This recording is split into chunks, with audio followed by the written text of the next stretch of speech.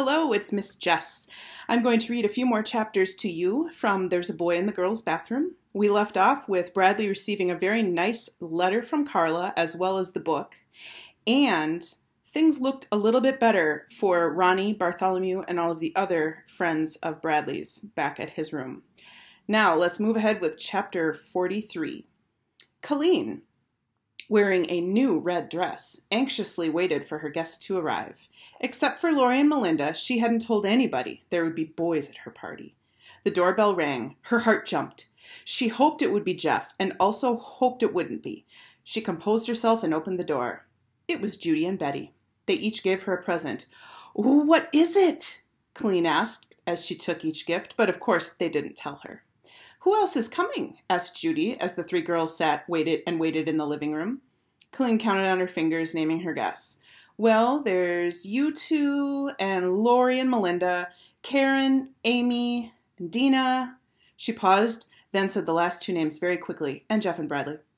"Bradley?" questioned Betty. "Bradley Chalkers?" "Oh, no." Judy looked like she was about to faint. "You didn't say there were going to be boys at your party," said Betty. "Didn't I?" Colleen asked innocently. "I thought I did."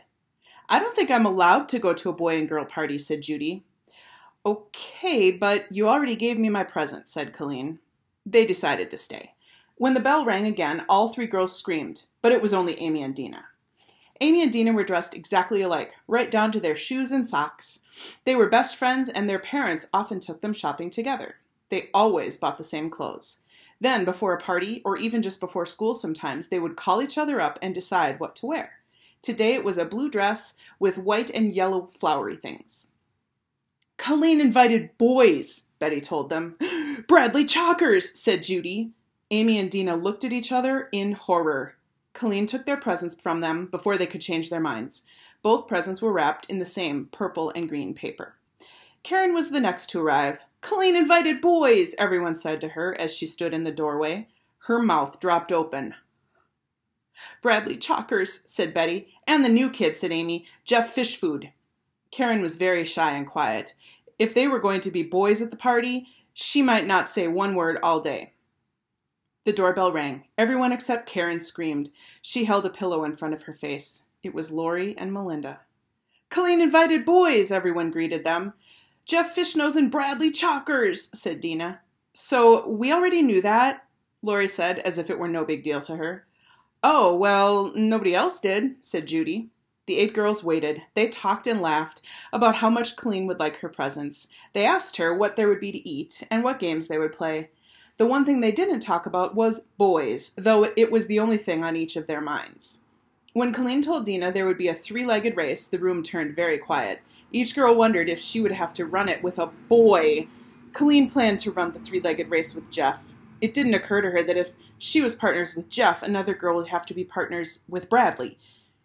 It was starting to get late. A new worry slowly crept into each girl's head.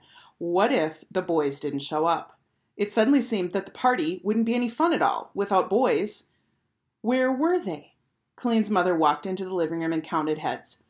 8, she said aloud. "Who is missing?" Nobody answered. "Oh, the boys," said Colleen's mother. "Well, we can't wait too much longer." Colleen looked like she was about to cry. Where were they? The doorbell rang at Bradley's house.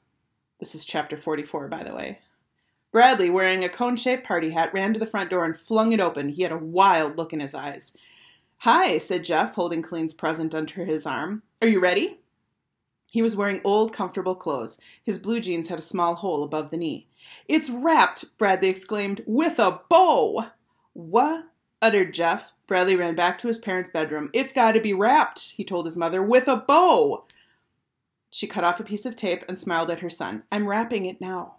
"Okay, good." He returned to the front door. "My mother's wrapping it now," he told Jeff. He had been running around the house that way all morning as he desperately tried to get ready for the birthday party. He'd already changed his clothes 6 times. He didn't know what he was supposed to wear. He didn't know what he was supposed to do. He didn't know what he didn't know. Claudia had given him the party hat to wear. She told him he wasn't allowed to take it off. "They wrapped my present at the store where I got it," Jeff said. Bradley hardly heard him. "Are you supposed to wear torn pants?" he asked. "What?" He ran into the kitchen. He took a sharp knife from above the drawer next to the sink and cut a hole in his pants just above the knee. When he returned to the front door, Jeff was standing inside the house. Claudia was with him. "Is my hat on straight?" Bradley asked his sister. She looked him over. "It's hard to tell," she explained, "because your head's crooked." Mrs. Chalkers came down the hall, holding Colleen's present in front of her. "See, all wrapped," she said. "Hello, you must be Jeff. I'm Bradley's mother." "Hello, Mrs. Chalkers," said Jeff. "It doesn't have a bow," Bradley shouted.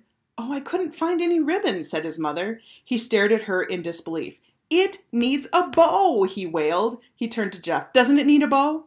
"No." "Oh, okay," he said happily. He took the present from his mother. She kissed him and told him to have fun. He and Jeff started out the door. "Oh, Bradley," said his mother, "you ripped your pants." "I know." He closed the door. They headed up the sidewalk toward Colleen's. She lived 2 blocks away. "Do you want my bow?" Jeff asked. "I can take it off." Bradley nervously shook his head. "Are you all right?" Jeff asked. Said Bradley. He had tried to say, "I'm okay," but his mouth didn't work. "You're acting kind of strange," said Jeff. "Even for you, I mean." Bradley sighed and stopped walking. "What's the matter?" Jeff asked. Bradley trembled. He felt the same way as when he first tried to turn in his homework. "I don't know what to do at a birthday party," he said, shivering. Jeff laughed. Bradley sat down on the curb. "I haven't been to one in 3 years." Jeff looked impatiently up the street, then sat down next to his best friend. "There's nothing to worry about," he said, assuringly. "Birthday parties are fun." "How many birthday parties have you been to?" Bradley asked. Jeff shrugged. "A lot. What do you want to know?" "Everything." "Okay," said Jeff. "First, take off that dumb hat."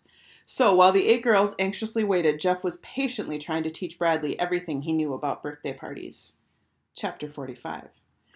Bradley watched Jeff poke his finger into the doorbell and heard it ring inside the house. Then there was a loud scream. A moment later, Colleen opened the door. "Happy birthday!" he sang, but stopped when Jeff elbowed him in his side. "This is for you," Jeff said, handing Colleen his present. "This is for you," said Bradley, as he did the same. "Oh, what is it?" she asked.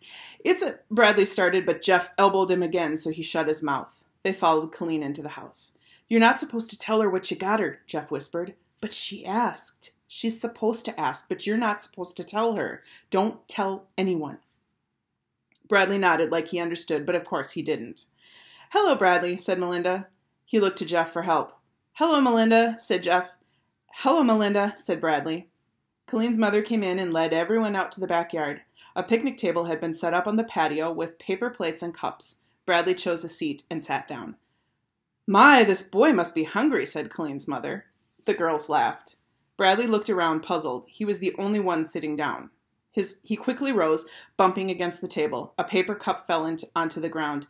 As he bent down to pick it up, he knocked over his chair. The girls were hysterical. Bradley looked around helplessly. Amy picked the cup up, and Dina set the chair right. "We don't eat yet," Jeff explained, as Bradley made it safely away from the table. "First, we have to play games." Bradley turned very pale. "Just do whatever I do," said Jeff.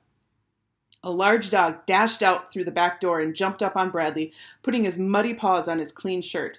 Bradley nearly fell over. "Chicken, get down!" scolded Colleen's mother. Chicken had wiry red hair and a square face. He got down but stayed by Bradley's side. "Chicken's usually afraid of everybody," said Colleen. Bradley patted his head, glad Chicken liked him.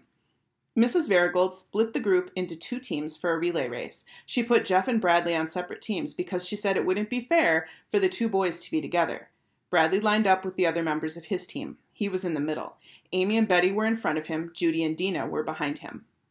On the other team, Jeff was talking to Colleen. Bradley wondered if he should talk to one of the girls on his team, but he didn't know what to say. Besides, they were all talking to each other. He petted Chicken. "On your mark," said Mrs. Varigold.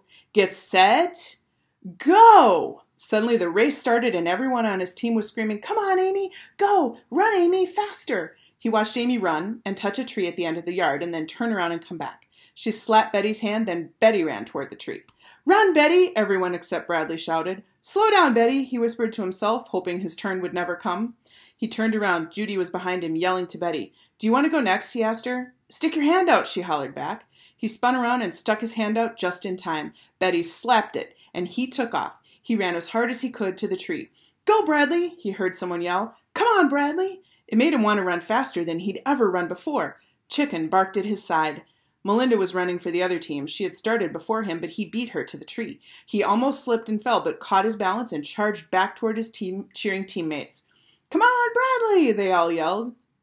He slapped Judy's hand and then bent over to catch his breath. He turned and shouted louder than anyone, "Go, Judy, run!" Then, "Come on, Dina!"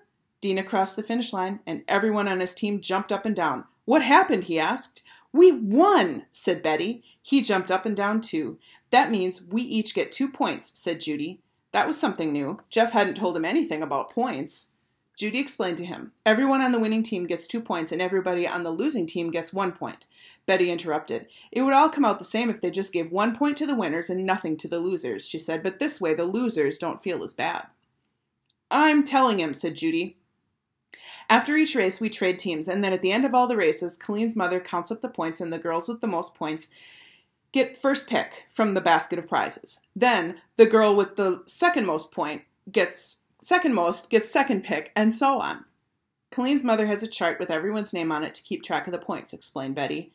"I'm telling him," said Judy. "Colleen's mother has a chart." Bradley laughed with delight. "Are all birthday parties this much fun?" he asked.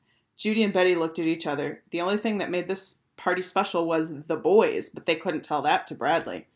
"Haven't you ever been to a birthday party before?" asked Betty. "Not for a long time. I got kicked out of the last one I went to." "Oh, well, if you have questions, just ask me," said Betty. "Or me," said Judy. "I've been to more birthday parties than you," said Betty. "You have not," said Judy. "She hasn't." "What about Holly's birthday party?" asked Betty. "You didn't go to that one." "That's because we were on vacation," said Judy. "So, you still didn't go." They had to switch teams for the next relay race. This time, Bradley was with Betty, Amy, Karen, and Melinda.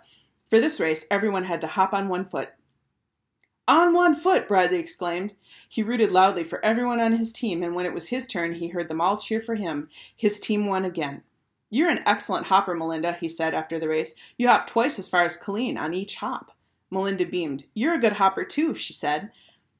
Colleen's mother marked the points on the chart, and they switched teams for the next race. This time they had to hop on both feet. "On both feet!" Bradley exclaimed. They continued changing teams for each new race. He and Jeff were never allowed on the same team, and since Colleen always made sure she was on Jeff's team, Bradley was never with her either. He was glad about that. He felt comfortable with everybody else, but he was still a little scared of Colleen. He was afraid she might ask him another question he wasn't supposed to answer. Lori was on his team for the backward race. She stood behind him in line and screamed in his ear the whole time. He loved it. He had to shout twice as loud just to hear himself. His ear was still ringing when Mrs. Varigold announced that the next race would be a somersault race. The smile left his face. He didn't know how to do a somersault. He looked anxiously at Chicken. But as it turned out, nobody on his team could do a somersault. It was hilarious. Everyone was laughing. When it was his turn, he rolled and flopped in every direction except the way he was supposed to go, and every time he hit the ground, Chicken tried to lick his face. Perhaps he would have done better if he could have stopped laughing. Everybody on their team was good at somersaults. On the other team was good at somersaults. The teams just worked out that way. Karen was the best. "You should be in the Olympics," he told her after the race. She smiled and blushed. Bradley smiled too. Even though his team lost, he thought it had been the most fun race of the day. Plus, when the girls somersaulted in their party dresses, he could see their underwear. That's where we're going to leave off. Join me next time for our final installment of There's a Boy in the Girls' Bathroom. Thanks for listening. Bye-bye.